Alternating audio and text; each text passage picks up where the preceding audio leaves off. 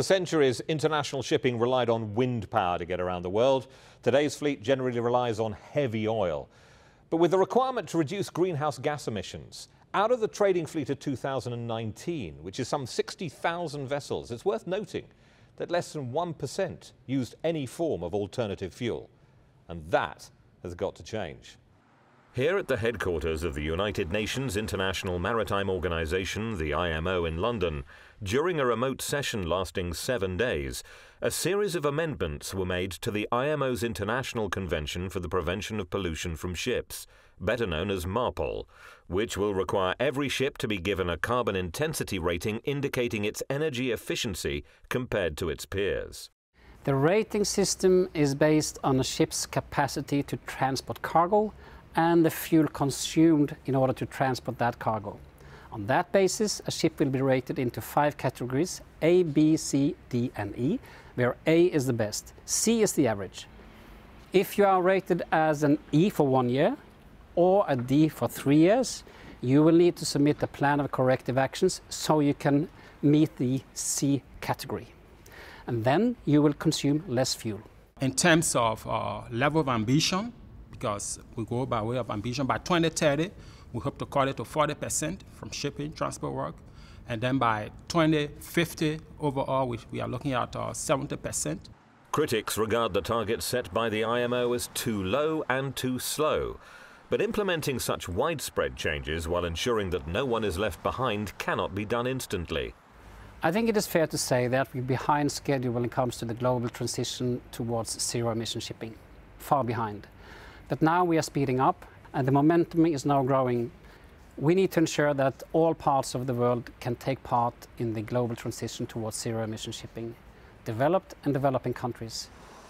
Island states like Vanuatu and the Solomon Islands are not only reliant on shipping, but their very existence is at risk from climate change. The Caribbean region also needs help to implement the new regulations, help that the IMO is keen to give. We're quite excited about the new amendments because, as you know, as a region, we're more susceptible to climate change, and we welcome deeper, more concrete action, more aggressive ambition and commitment with respect to decarbonizing shipping. In the next coming months, we've started a pilot project where we're going to do a port emissions inventory, partnering with one of the most heavily industrialized ports in the Caribbean. So that's going to give us a very concrete insight and a demonstration of what can be achieved if we were to try to implement some of the toolkits that the IMO has implemented. Greener fuels, including hydrogen and sustainable biofuels, are one way of transforming the industry, but the mass adoption of those fuels could be decades away. Meanwhile, short-term solutions are being tested, and that knowledge is shared with IMO members via a major international project called Green Voyage 2050.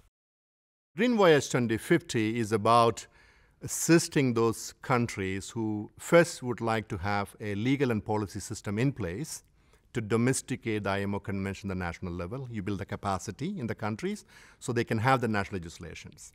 And the next step is for them to have access to technology demonstration. So we help them to identify the technology they want to demonstrate, and we facilitate that, and we provide funding, we bring partners to do that. The steps that the IMO have taken are part of a global consensus that requires governments and major shipping companies to work together to reduce the global fleet's carbon intensity, and indeed the disparity between rich and poor countries who are going to have to implement those changes. Only time will tell if it's going to be enough. We are moving in the right direction, but what is most important is it's a long path, but it's a common path as well. So we need to bring everybody along in this common path and need to respect everybody's views and taking it further. So it takes quite a bit of effort, but we are moving in the right direction.